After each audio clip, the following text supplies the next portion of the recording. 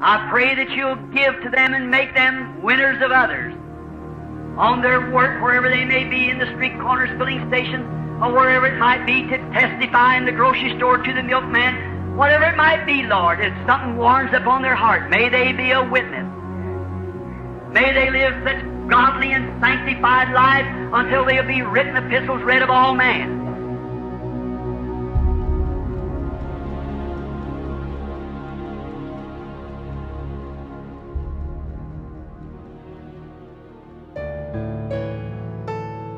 My name is Craig Booher, and I was born in 1974, and one of 7 children. And I was born in Ohio. I've done a lot of traveling in my life, but always come back to Ohio. Lived in Mississippi and Tennessee and out west, but always come back to Ohio. So Ohio is what I call home. And a very early experience that I had. At the age of 5, we had moved as a family to Tennessee, and I believe the town was called Ottawa. And we lived in an apartment housing. Dad had rented a little apartment, and there was a bunch of us little kids, and it was primarily a black community. And we were from the north, and we were never raised with prejudice and things like that. I mean, those things meant nothing to us, but the area was struggled in those things, and we just befriended the black people and played and just uninhibited. But some of the people didn't like that. We had a school that was divided. It divided the apartments. There was a woods between the apartments and the school. And I was going to kindergarten there at that little school there. And we would walk through the woods to go to school. It was on a Saturday. My brother, my oldest brother Freddie, my younger brother Jeremy, and myself, and a little boy. He was a little black boy. He was our friend. His name was Darren. We all went on a Saturday to the playground to play at the school. And that day, there was a man an adult that come around the school, and he had curly hair. And he approached us at the playground. And I was on the slide, and I remember trying to get his attention, showing off as a 5-year-old would do, and trying to show off and get his attention. And I was sliding, and I think I might have started talking to him. And somehow we made a formation of a line, and I was standing in the front of the line, and he said, "What's your name?" And we were children. He was an adult. I said, "My name is Craig," and he shook my hand. And he looked at my brother Freddie, my older brother. He said, "What's your name?" He said, "My name is Freddie." We're proud. A big person's talking to us. And he looked at my little brother Jeremy. He said, "What's your name?" He said, "I'm Jeremy." And he shook his hand. And he come to Darren, our little friend there. And he took his hand. He said, "What's your name?" He said, "I'm Darren." And he started to squeeze his hand till Darren fell on his knees and was crying. And he was just squeezing his hand with a full grip of a man squeezing a child's hand. And when he did that, he said, "I hate," and he used a term that was inappropriate for black people. And he's squeezing his child's hands, and we were frozen. We didn't know what to do. And he told us he would kill us if we moved. And so we just stood still, and he began to walk away from us. And he would occasionally turn his head and look at us. And he went distant and got further away. Then I remember him going behind the school, looking at us one last time and going behind the school. Well, my oldest brother Fred said, "Run!" And we run home and told our parents, and they called the police, and of course they couldn't find him. That was on a Saturday. And then on the following Monday that came, it was an overcast, windy day.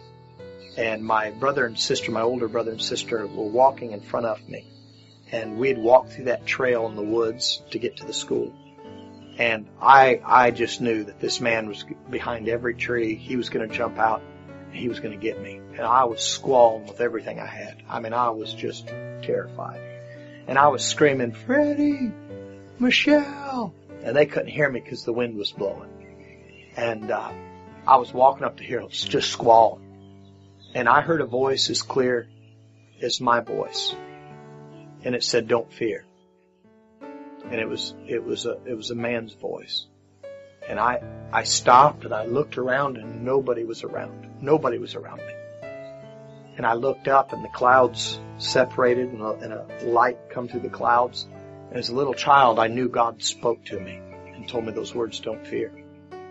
And this part is a little foggy, but I'm almost positive that I wiped the tears off my face and I walked up that hill to the school without crying, because I believed that voice that told me, "Don't fear."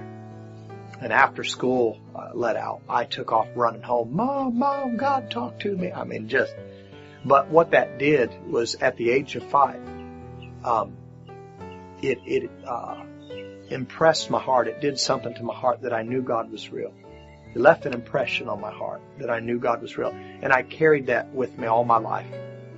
I didn't become a Christian until the age of 23, but I carried that with me all my life. And I believe God was letting me know, one, that He was guiding my footsteps. And number two, even today, when I get in tough situations, and I just feel like I don't know what to do, those words will return to my heart, "Don't fear." And I feel God is with me. And so I think God was encouraging me and showing me He had a plan for my life. As I grew older, we grew up in a God-fearing home. Our parents taught us to fear God, but we weren't living the message by any means. I mean, we done a lot of things that the world done. But Mom and Dad sowed a fear God in our hearts, which kept me from a lot of things, damaging my life in different areas. And as a young boy, we got into martial arts. Loved it. Spent all of our time, invested all of our time in the martial arts, and we started fighting in competitions. Loved it. Won a lot of trophies. Won a lot of competitions. All of us boys did it. Dad was just proud of his little brood. And then at the age of 17, we got into boxing. And at that point, that was full contact. I thought, I have arrived. This is it. This is what it's about. And I started to gravitate away from martial arts into boxing because it was full contact. And I loved it. And what it did is it sowed a discipline in my life. It sowed a discipline in my life that kept me away from drugs and alcohol and different things like that. And so I thank the Lord. And it also taught me to fight when things get tough. You just persevere. I believe God instilled a lot of characteristics and qualities in me through those fighting days that even I use today to fight for truth, the great battle of truth that we fight for. 1992, I was at the age of 17. My world seemed to be shattered. We were poor. We didn't have much. We had each other, and we loved each other. But in 1992, Mom and Dad, their relationship was severed under real ugly circumstances. And everything that I held to be true and dear seemed to just unravel and come apart, which threw me into a wandering phase of my life. I didn't know what I believed. I didn't know where to turn. And I was looking for adventure. I was looking to fulfill this great void in my soul. And everything I believed in was gone, it seemed like. And I staggered through that through about 5 years. And at the age of 23, I was watching Little House on the Prairie. And a glorious turn of events took place. I was watching Little House on the Prairie, which was a prairie life, old-time pioneer days, which I admired deeply. And Michael Landon, who played the character of Charles Ingalls, was reading his Bible, and I was watching it. Something started burning in my heart. My mom come into the room. And I looked at Mom. I said, "Mom, I'm going to read the whole Bible." And I believe it was God that inspired her. She said, "Honey, start with the New Testament." And I picked up an old Bible that we had around the house, and it was an old leather-covered Bible. And I opened it up, and I did just what she told me, instructed me to do. I started with Matthew, and a fire started in my soul. I couldn't put it down. Something supernatural started right there. And my brother Freddie, he saw me praying and reading. So he took the same Bible and he opened it up, and a fire lit in his heart. We became companions. There were message books and tapes that were sitting on the shelves for years. We pulled them off the shelves, found the address, started ordering tapes from Jeffersonville. And I remember the first sermon I heard, "Lean not to thine own understanding." I heard the discernment, and I about come through the roof of my truck. I mean, God, it was like I had been blind, groping in darkness. And I lived in this world all my life. It was like God opened my eyes, and for the first time I could appreciate the trees and the sun and the leaves and the blue skies and the grass. And it was like this world I lived in all my life now had living color. And so I thought everyone should see it. And I went to work, and I testified to anything that moved. I worked on an assembly line, and the people that worked across from me, they had to work there 2 hours, and then they would rotate. So I had a captive audience. And everything that I knew, I just preached to them and talked to them about the Lord, and then I would get a new audience every 2 hours. And so that's where my walk with God began.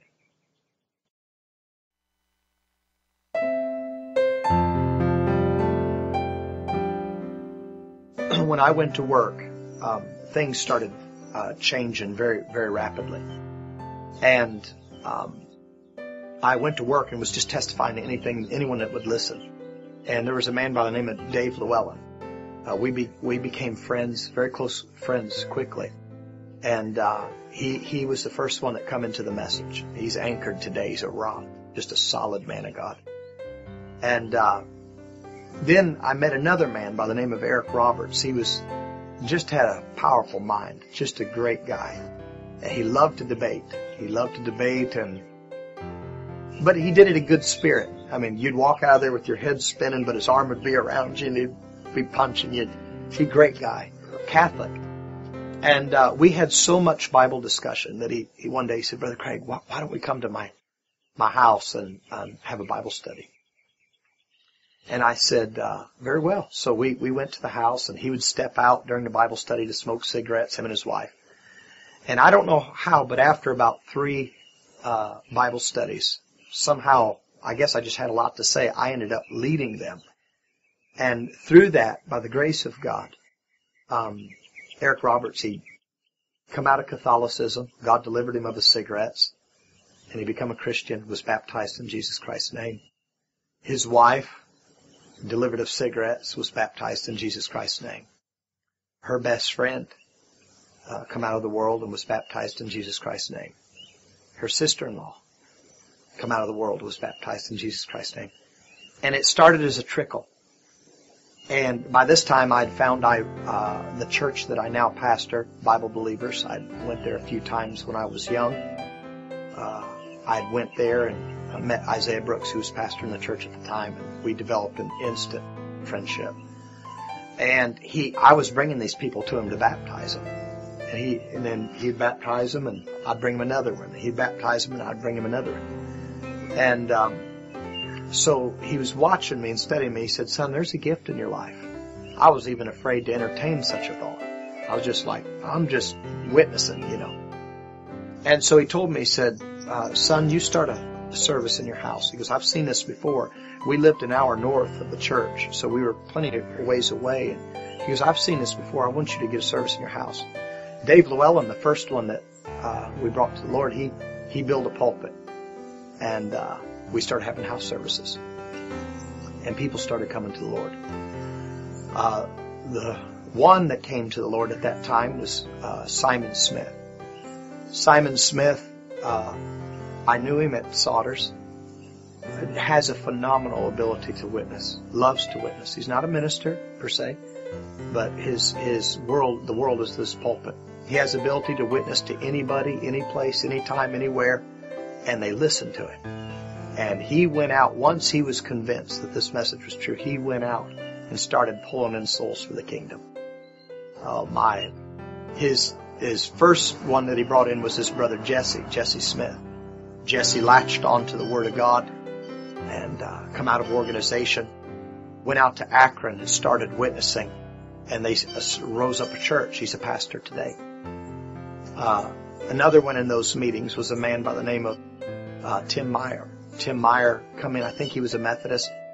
And he come into the old house meetings and just turned immediately. And went out and started preaching. He's an evangelist today out on the East Coast. And then Cam Smith, which was Simon's other brother, he hated us. He wanted to clean my clock. He didn't like the message. He didn't like nothing to do with any of it. And he fought it for a year. And after a year, he just threw up his hands and said, I'm going to go see what those folks are up to in that house. And so he comes staggering into the house, and immediately, God just converted him. Like Paul, he that once persecuted the church became a preacher.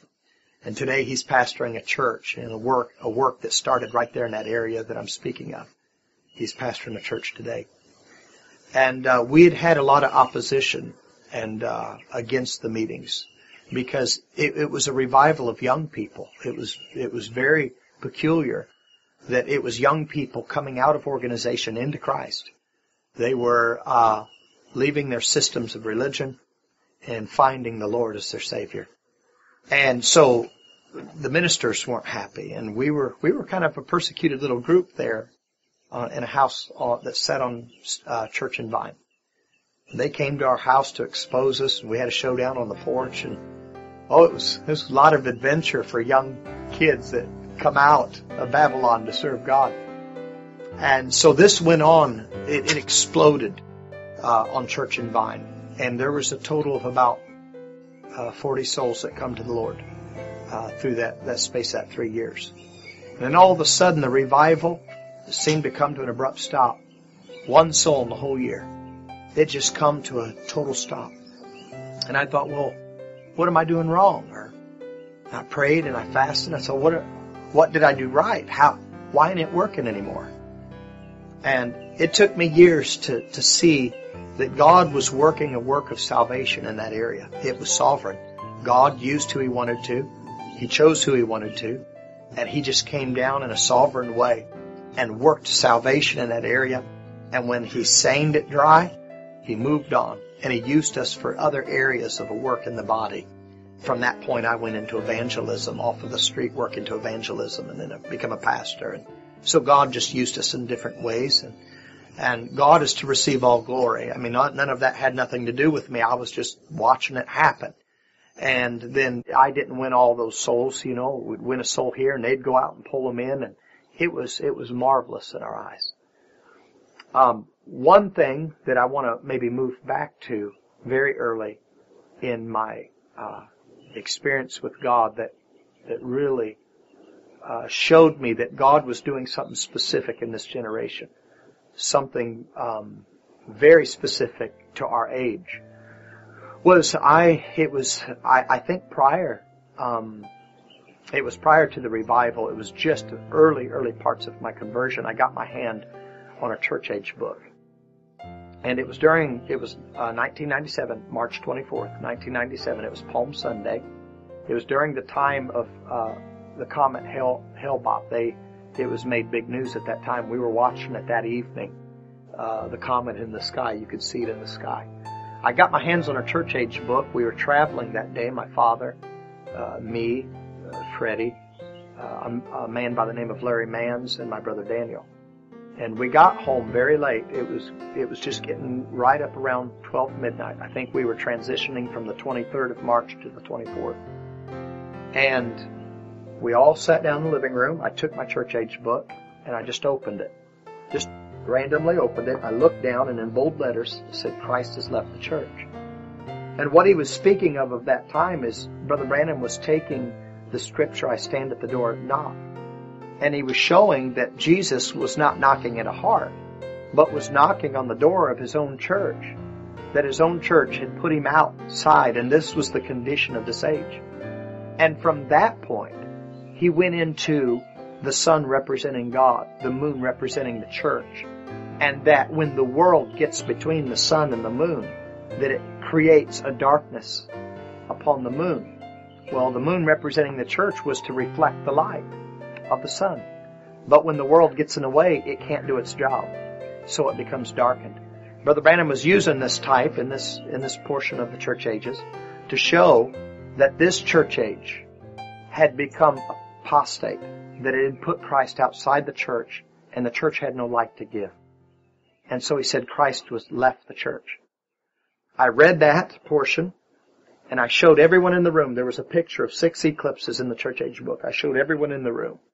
Closed the book, and I said, I've got to go. It's about 12 midnight. I got to go. I walked out of the house, and I had an old Ford F-150, an ugly baby blue, rusted, 3 on the tree, straight 6. I was scraping the windows and had it running. My dad and my brother Daniel come walking out of the door, and they looked up, and they said, Craig, and I'm scraping my windows. When I looked, they were looking up into the sky, and when I look up, the moon was eclipsed exactly like the picture of blood red. Exactly like the picture.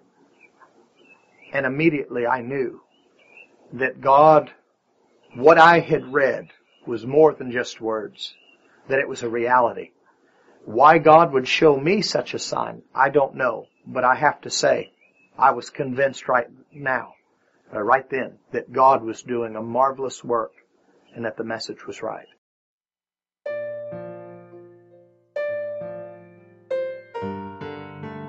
I think it was in 1999. I was still young heart, thirsty heart. Brother Isaiah Brooks was my pastor. We were at Bible Believers Church. Brother Brooks was preaching. I don't remember the title of what he was preaching, but I do remember the theme. And his theme was that Jesus Christ never preached a funeral.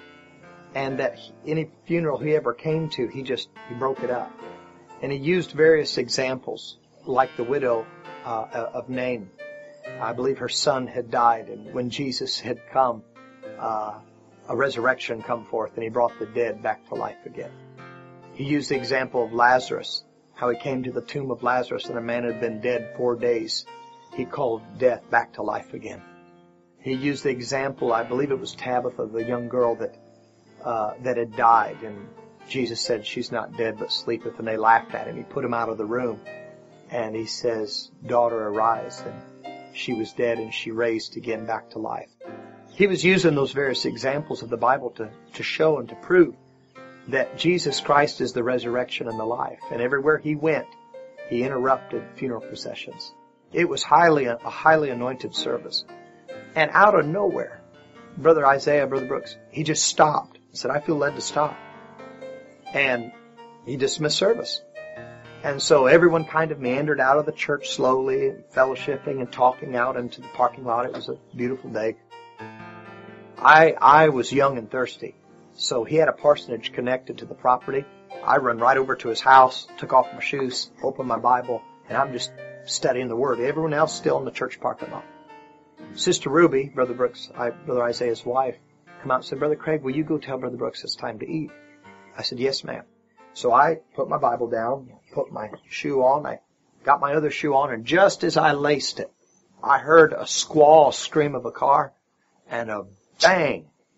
And then shortly after, a woman starts screaming. And I run out the door, and I look out, and what had happened was a car was at a stop sign at an intersection, and a car pulled out in front of a truck, and it T-boned it and threw it over into a yard. I yelled into the house, there's been an accident, call 911. And it was quite a distance from me. The woman is continually screaming. And I take off running, off the porch, across the parsonage yard, over the church parking lot, across the church yard, over the road, into a yard where the car had spun off. As I'm approaching the car, the back of the car is facing me, and there are 2 children in the back of the car. Both of them in car seats. Both of them were fine. The passenger side is open, and a brother has arrived before me. The woman is continually screaming. The driver was a doctor from Pakistan. I believe Raza was his name. He was laying over into the passenger side. His wife is on top of him, holding his head there in Muslim garb. She's holding his head screaming, just screaming loudly. As I arrive, there's a brother that got there before me on the passenger side of the car. The door's open. He's on his knees. His hand is on his chest, and he's praying. Another man had just laid his hands on top of the brother that's praying. As I arrive, I look in, and His head is laid back like this. His eyes are set. Blood is running from his nose and his mouth, and she's holding his head, and he's just sitting there like this. I look at him, and I remember my thought passed through my head, he's dead. I lay my hands on him, and I begin to pray. Strangely, there was about 3 adults at this scene. There was a man going around the car, and he was cursing because he knew he killed the man.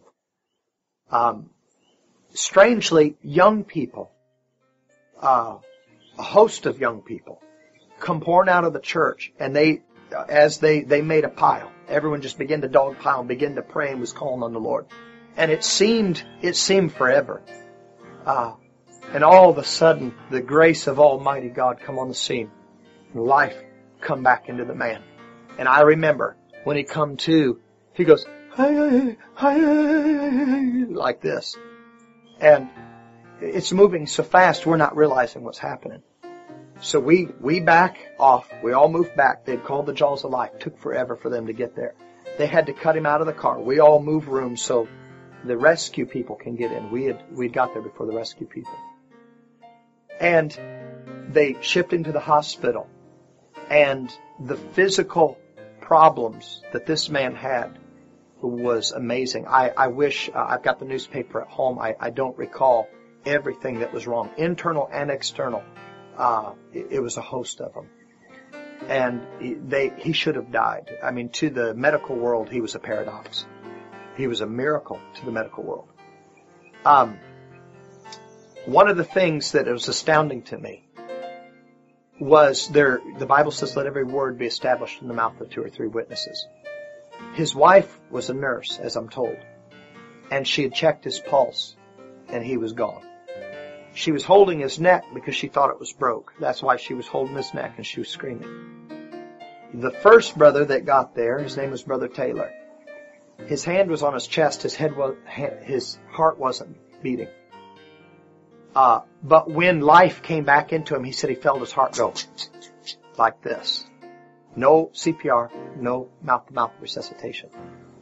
Another brother on the other side of the car, his name was Jeremy Flory.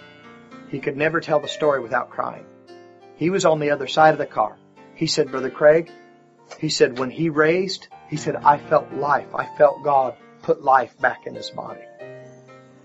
And when I looked at him, I could tell he was gone. But this is the greatest thing to me. Reflecting upon the sermon Brother Brooks was preaching, that Jesus never preached a funeral. Highly anointed service. And he's giving the examples of the widow at Nain.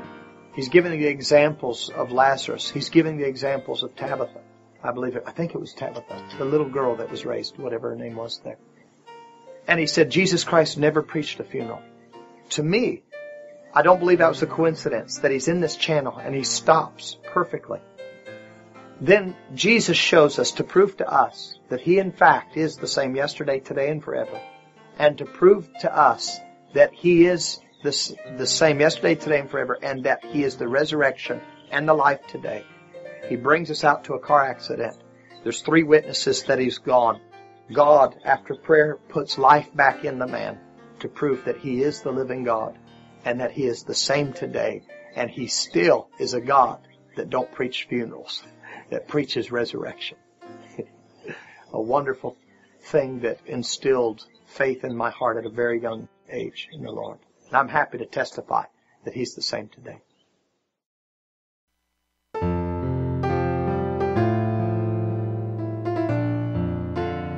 It was early on, a couple years into my taking the church as pastor. I'm 6 years pastor now. It was just a couple of years, and the Word was really, really coming alive to me in a different dimension, in a different depth. As I gave myself fully to the Word of God, is wonderful. And I got on actually, I was inspired from a message that Brother Branham preached called The Key in the Door. And it's a very, very simple principle. Brother Branham simply taught that the key is the Scripture, that Christ is the door, that the key is held in a hand of faith. And the right key in the door unlocks the glory of God to the people. The wrong key will not gain you access. And a simple illustration of that is baptism in Jesus Christ's name, that the Bible gave us a promise. Simply, the immutable Word of God says repent, be baptized in the name of Jesus Christ for the remission of sins, and you shall receive the gift of the Holy Ghost. And that promise is to as many as the Lord our God shall call. Satan knew that this was the key. So he takes away the key of baptism in Jesus Christ's name and he replaces it with Father, Son, and Holy Ghost, which locks the door. No matter how sincere, no matter what kind of efforts you may make, the wrong key will not gain you entrance. So that was my theme. That was, and I went into many different areas, altar calls. I went into tearing meetings and different things of that nature. And I was inspired. God sovereignly came down, inspired the service. There was a man in the service. He's my song leader and also a trustee, godly man, a wonderful believer by the name of Josie. He had some sort of affliction that the doctors were even baffled about. They weren't certain what was wrong with him, but his limbs were swelling. He had not wore his wedding ring in 6 months. They had even talked about giving him chemo treatments. They didn't know what was wrong. And in this service, the Spirit of God was climbing and faith was climbing. And out of nowhere, he became awakened to Christ as his healer. And sitting right where he was, he accepted Christ as his healer. And I knew immediately that something had happened. He'd come after the service. He had run up to the front before the whole congregation. And he was crying. And he said, Craig, he said, God healed me right in my seat. And I knew it was real. And I told him, I said, you testify to the people because he's the high priest of our profession. We must confess it, and then the high priest intercedes upon what we profess. So he went out before the pulpit and he held his hands up. He was crying. He said, God healed me right in my seat. The people rejoiced and we had a wonderful service. Well, that was on a Sunday. The following Wednesday, he come into my office. I think he was leading songs. And he sat down, and this was astounding to me. He said, Brother Craig, I have never had a bulldog faith. Never in my life. He's just a transparent kind of guy. He said, I've never had it. He said, but in that service, he said, God gave me a bulldog faith. He said, he dropped it right in my heart. And he said, I accepted my healing. He said, Satan's been against me all week. He said, he can't move me. He said, I have got faith in Christ as my healer. He held up his hand. He said, I've not worn my wedding ring in 6 months. And he had his wedding ring on for the first time in 6 months. And so it was marvelous to see. Once God reveals it, he took the key, he put it into the door, and he unlocked his healing. And truly, healing, salvation, any blessing in the Bible is that accessible to anyone that will use the key and put it in the door. He just reached out and he took it. Every promise is that tangible if we'll just approach God right.